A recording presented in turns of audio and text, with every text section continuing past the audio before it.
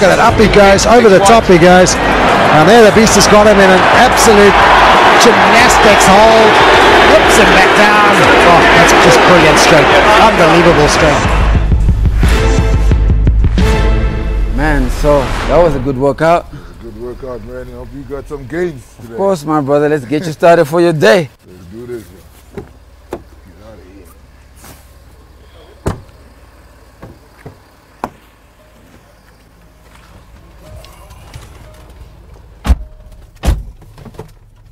Nice ride. Thank you, man. Thank you. In fact, so I know you used to be a brand ambassador for, was it Land Rover? Yeah, Land Rover. It's my favorite car. Land Rover. Yeah. What's cooler than AC? Nobody. Nobody's cooler than AC. The only AC remotely cool as this AC is Air Excellence, and that's only for your car, baby. Hi guys, please remember to comment and give us your feedback, and don't forget to press the subscribe button so you never miss an episode. Head bowed, enjoy the show. My brother, man, thank you for taking this interview. It's an absolute big deal for me. So I am honored. Thanks, AC. Thanks for having me, man. Yeah, so you come out of the gym or you're in the gym, what are you listening to?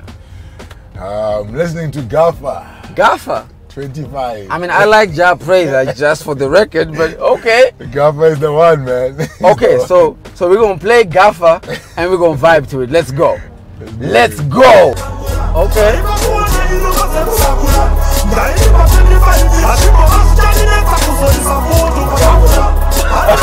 You know the words too?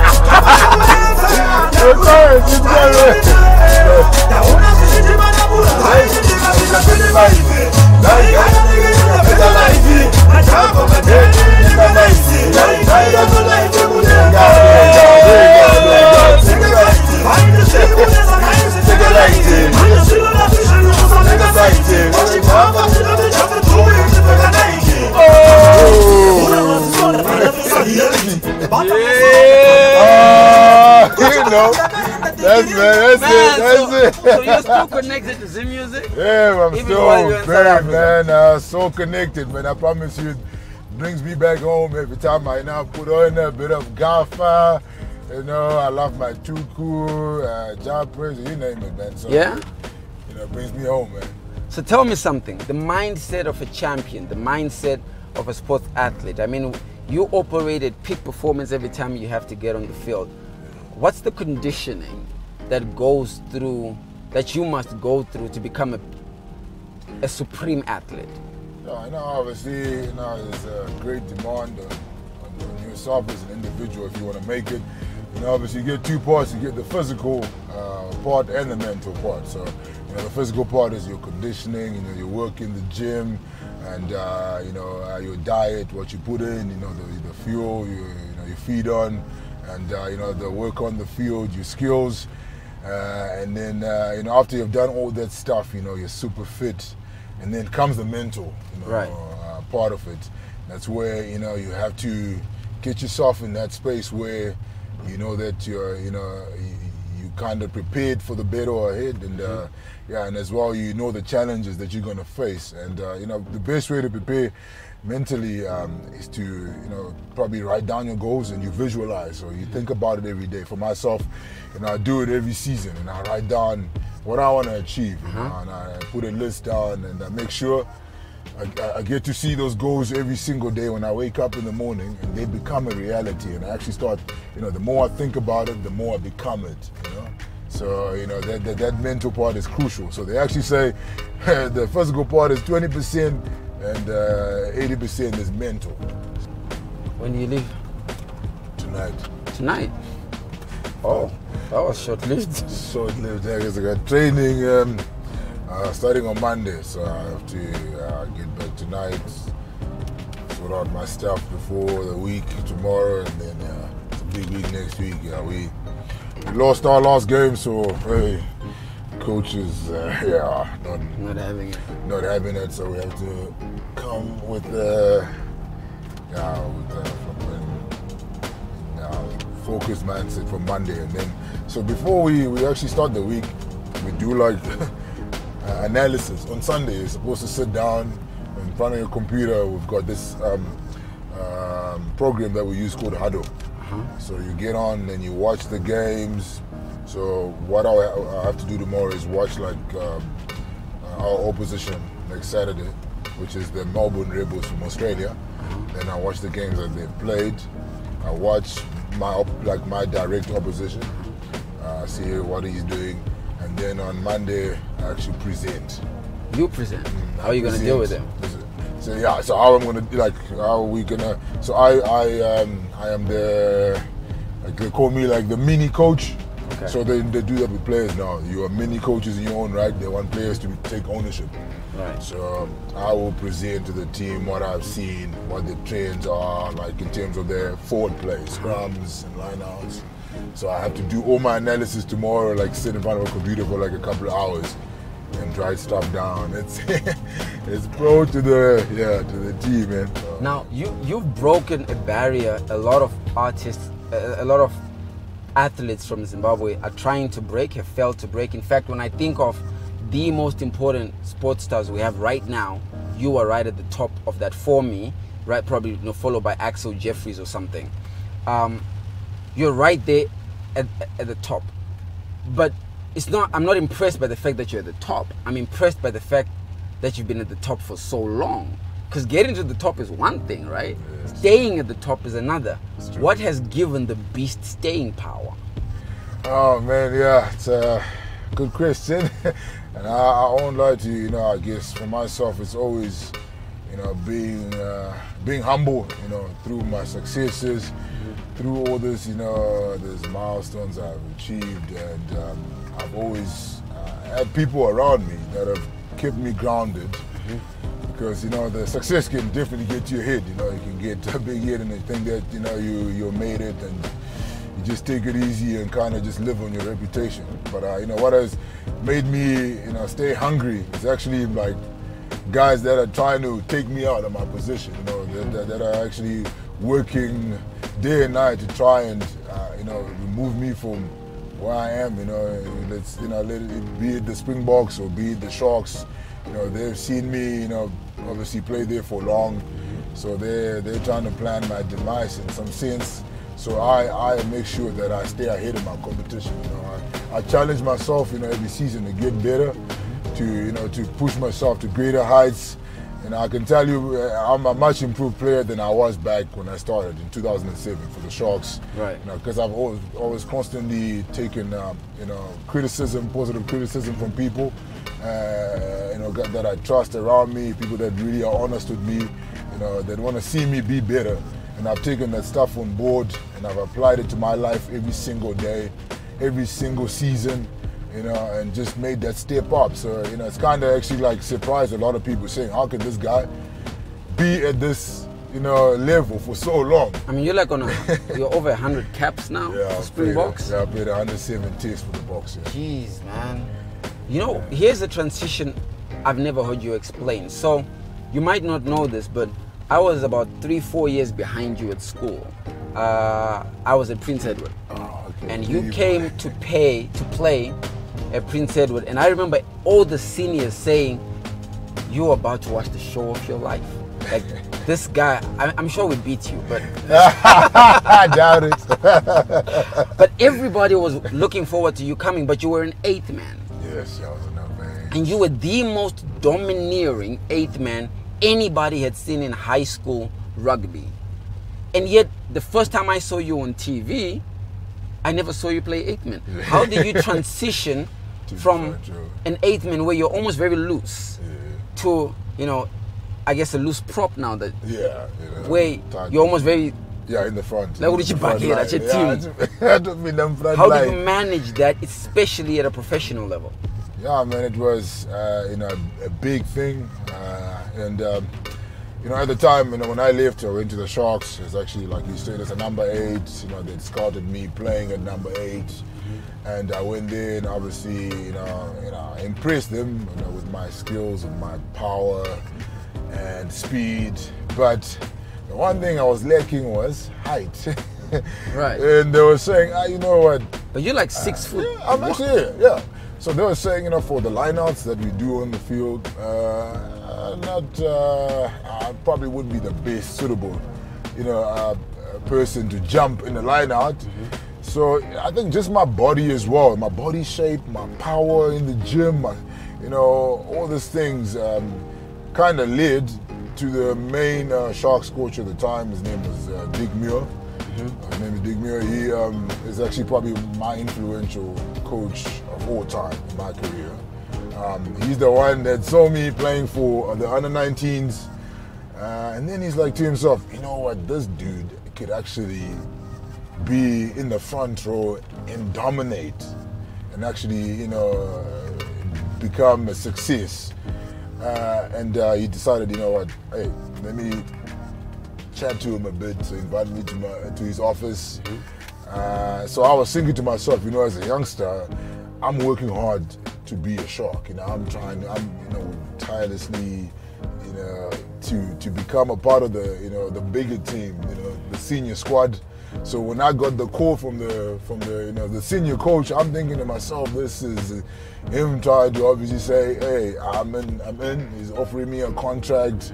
Everything I've been working hard for is now about to come to fruition. How much of you making it to professional sport was by default, was obvious, and how much of it was you had to work, and how much work did you have to do to get there? I think it was definitely all work. Nothing by default, I can tell you. Because you were a high school kid. Yeah. I mean, and you're competing against the South African kids who look like tanks. I know. So how much of it was about you versus the system versus talent? No, I think right from the onset, ever since I was at school, I think since the age of 16 when I was at Churchill, and then and I went to Peterhouse for my A-levels, I just had this, this standard of excellence. The way I trained, I used to make sure that I train super hard in the off season, stuff that was never done at that time. I would make sure that I gym and work on my strength and just on my muscle build, my gains, making sure that I keep on developing myself, from an early age. So I kind of, adopted that standard of excellence from a very young age. So it became a part of me. It became second nature. So when I obviously got approached, by the Sharks, and at the time I was playing at Peterhouse, we went on tour to South Africa, played a couple of schools in Durban. And there happened to be some Shark scouts that were watching, and they were impressed with what they saw.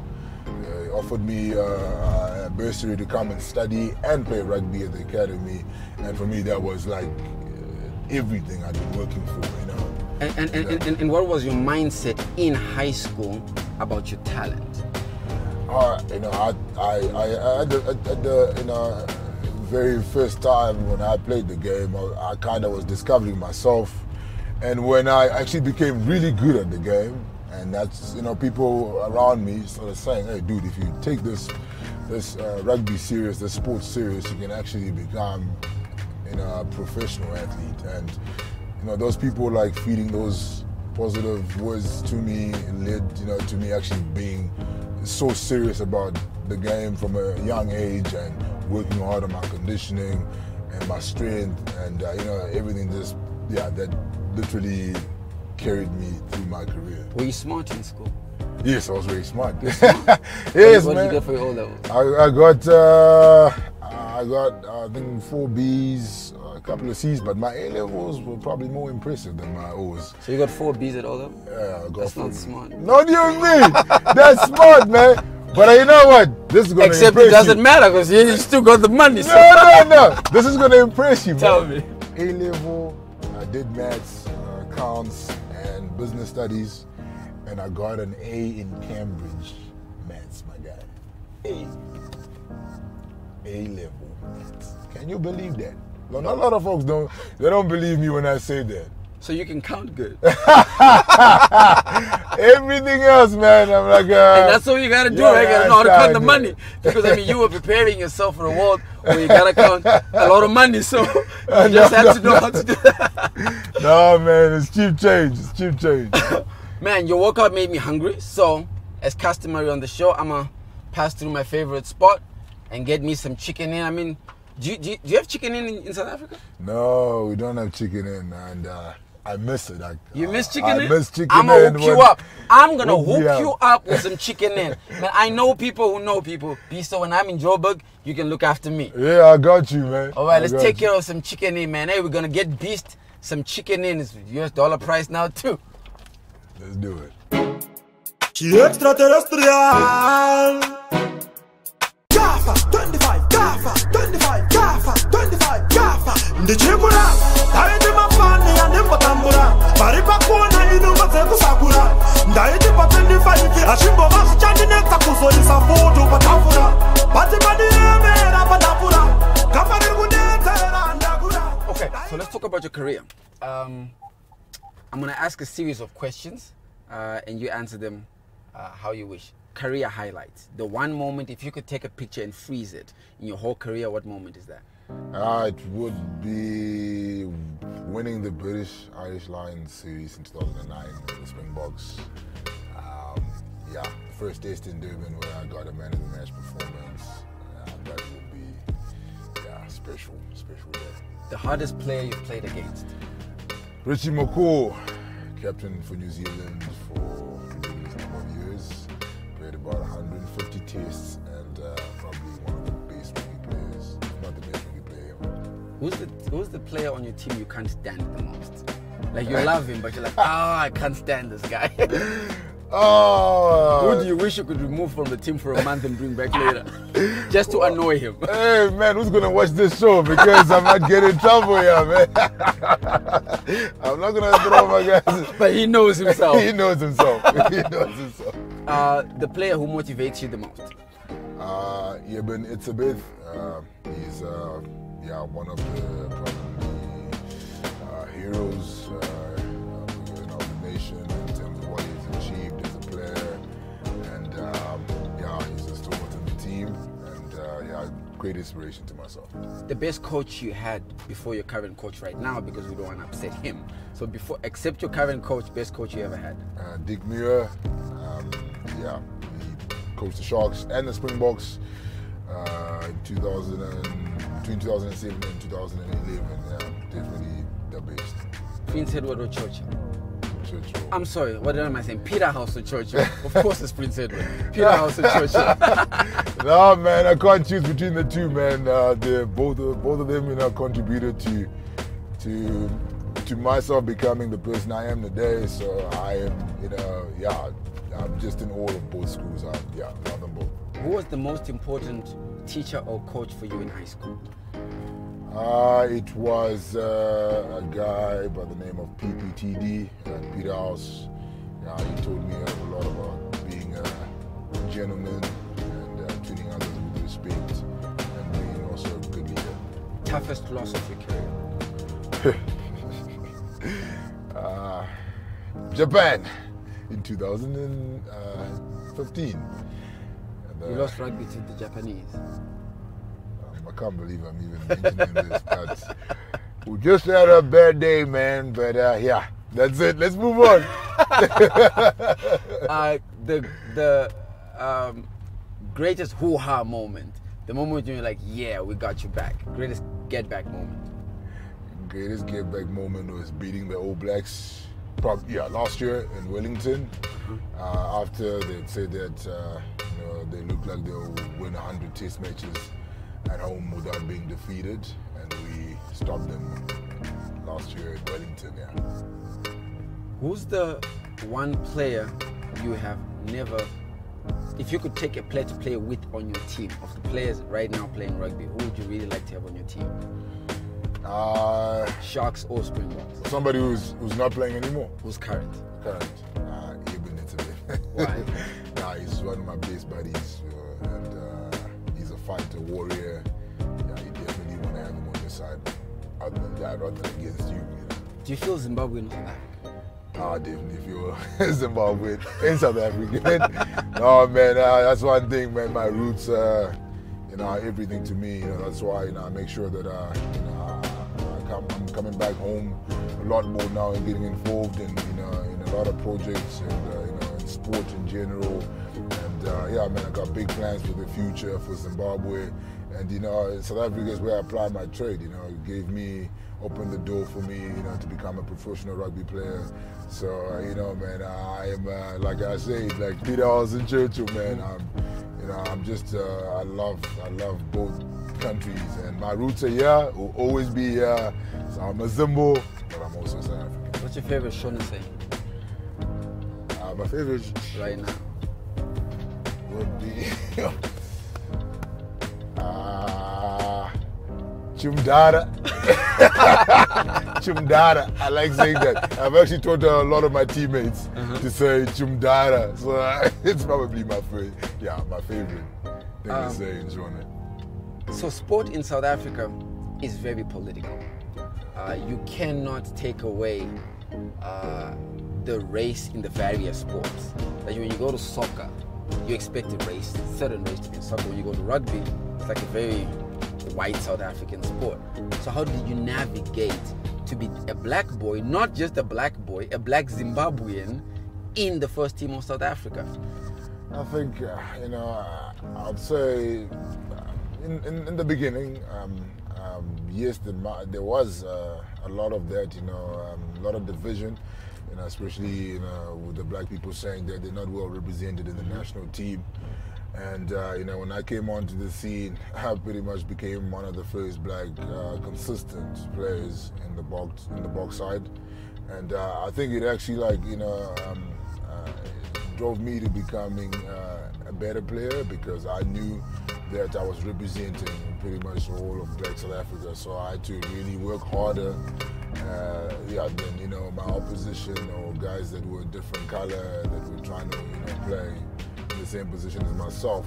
So I made sure that I just put my head down and not really listen to the negative comments in the media, because it was something that was like the elephant in the room always being spoken about. So I kind of just had tunnel vision and just focused on, you know, on my job, and did my job exceptionally well, and that's what kept me in the team. And then now, you know, I would say the team has moved, you know, towards a much, you know, better direction in terms of representation. You can see now we've got a black captain, the first black captain ever, Sia Kolisi, and you know, that has just united the nation in so many ways. And there's so many good black youngsters that are coming onto the scene now, and you know, just deserve on merit to play for the Boks. So I'd say, like, you know, the whole perception that was there has kind of changed. It's moved away from that now to actually becoming a team that represents the nation.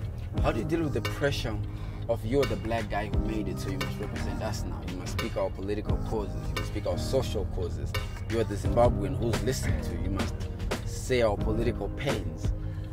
I think it's that's tough sometimes, but it's important as a sports person, not just a rugby player. You gotta separate yourself, you know, away from politics, because politics and sport don't mix. So if people are trying, Ali didn't separate. Okay, yes, you know, Muhammad Ali represented his people. I think he was, you know, he was passionate about his people. So he kind of, you know, spoke about stuff that was. That could ruin his career. Yeah, that could almost did ruin his career. It almost did, but I guess it was a different time. But I guess, you know, so I think it's important. There's a balance. You know, you can speak about certain stuff, but if you want to be controversial and, you know, try and you know, become a bit of a rebel, that's just not going to help you. You know, it's just going to kubasa. You got to separate. You know. That, it's alright, you can't be like that. You can't be trying to be a politician and a sportsman at the same time. You know, it doesn't work. Kirsty Coventry is a good friend of yours, I know that. And she's now the Minister of Youth in Zimbabwe. And Sports and Recreation? And Sports and Recreation. Maybe I should have actually said she's the Minister of Sports and Recreation. Do you get to talk to her about some of the things you think we can do for Zimbabweans? Yes, especially kids rugby? Yes, a lot, man. You know, Kirsty and myself, you know, like you said, we really, really good friends. I actually caught up with her last night at dinner with her and her husband. And you know, what I like about Kirsty, you know, for her, it's pure love for the you know, for just sport in general, you know, that got her into that position, and obviously what she achieved as a, you know, as a sportswoman. And I think, you know, for the future of, you know, sports in Zimbabwe, you know, for things to really turn around, you know, we were talking last night about the structures that need to be implemented, and, you know, it needs to be something even small, but if it's obviously rolled out, then it's going to become contagious.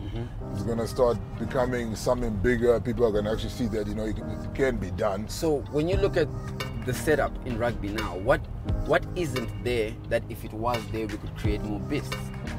Okay, I would say, you know, there's no structures after schoolboy rugby. Right. You know, there's no place where, you know, a young boy who's excelled at school, really talented in the game, and he wants to, you know, pursue a professional career.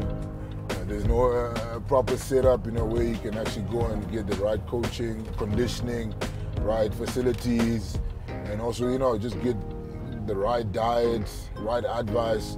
And for myself, you know, my dream since you know, I got to South Africa and experienced the best of the best was always to take some of that stuff that I learned and bring it back home, and in the form of an academy. So my dream is actually to build an academy, a state-of-the-art academy, you know, that is going to be a symbol of excellence, and is going to really inspire these kids, you know, to get to the next level, and you know, bring in the best coaching, you know, to actually mentor these coaches that are around in Zimbabwe, so they can actually start, you know, getting themselves better.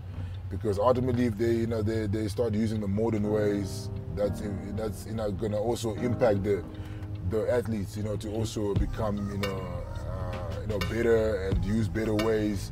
So I think, you know, right now there's a lot of old-fashioned tactics that we use that need to be polished up.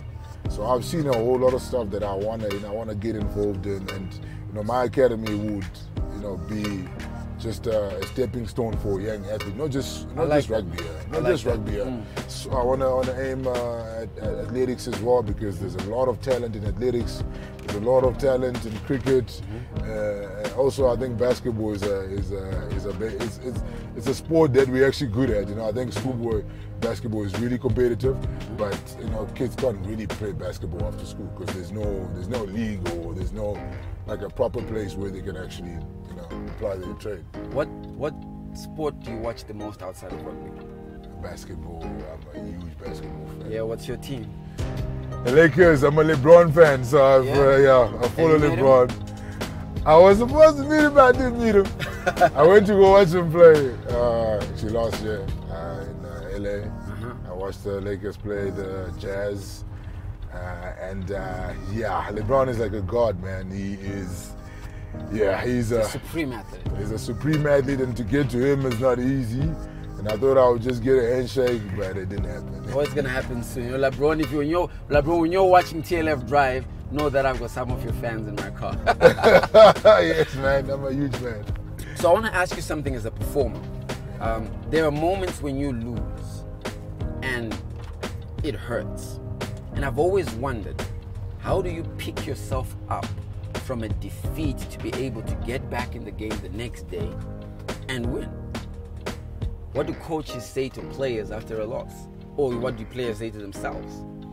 I think for myself, you know, what I've been taught all along my career is that there is definitely a moping period where, you know, you drop your head and, you know, you're upset about the loss. You kind of, you know, think about it, but there's a cut-off time as well. So Sundays is usually our time to mop and, you know, mourn a loss and, you know, and get over it. So by Monday, you're supposed to press the reset button.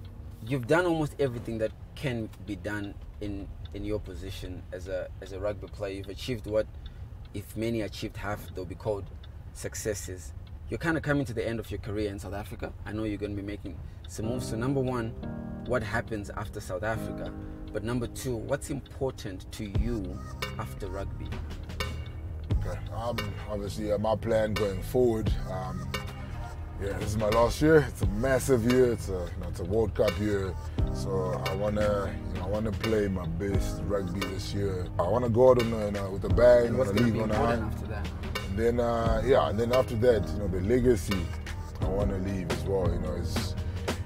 It's very important to me. I want people to see that I was a player that came onto the scene and really made a mark and opened the door for the next generation. And inspired a whole lot of young, black, rugby players that they could actually play at the highest level for a long time, and hopefully a lot of them will become centurions, and even go to surpass what I've done. And then also giving back. I want to be a player that is known for playing a vital role in the community and giving back. Just being a great role model to all kids in general. That this is how you live your life. This is how you treat your family, your peers. Just to be just an all-rounded star, I guess. Yeah, an all-rounded. So before I let you go, there's a lot of young boys and perhaps girls who will be watching right now, looking at you, and you are probably everything they want to be at the level that they are now. If you had to tell them 3 things that they must stick by, and these are sacrosanct, what are the 3 things that must be sacrosanct to a young athlete who wants to become as successful as you did? No, I think the first one I'll say is that dream big, because dreaming big, that's where it all starts. You gotta know what you want to achieve, where you want to get to. Then after you do that, then write it down. Put your goals down, make them a reality. Read them out every single day, and then after that, have the discipline to achieve them. The work ethic and the focus, all the stuff that you need to get there. And put all your energies towards that. And then never let anybody tell you that you can't achieve it. You can't achieve greatness, because you can.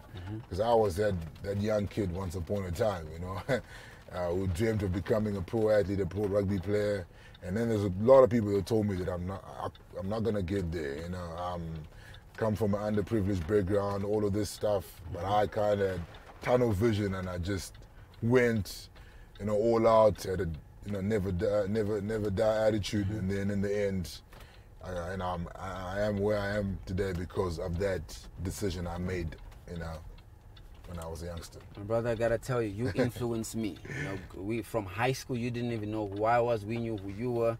We wanted you to do well. We routed for you, and where you are now is such an important position, because we look at you, and you reflect to us what we can become. You are the influencer that influences influencers that influence them. So you influence people like me, and I want you to know, man, I got mad respect for you. No, thanks, so from one maverick to another, much appreciated, man. Thanks, AC, man. Thanks for having me on the show, man. And enjoy the rest of your time in Zimbabwe. I'll hit you up when we go back. Everybody, there's the man. Thanks for having me. Until next time, everybody, head bowed.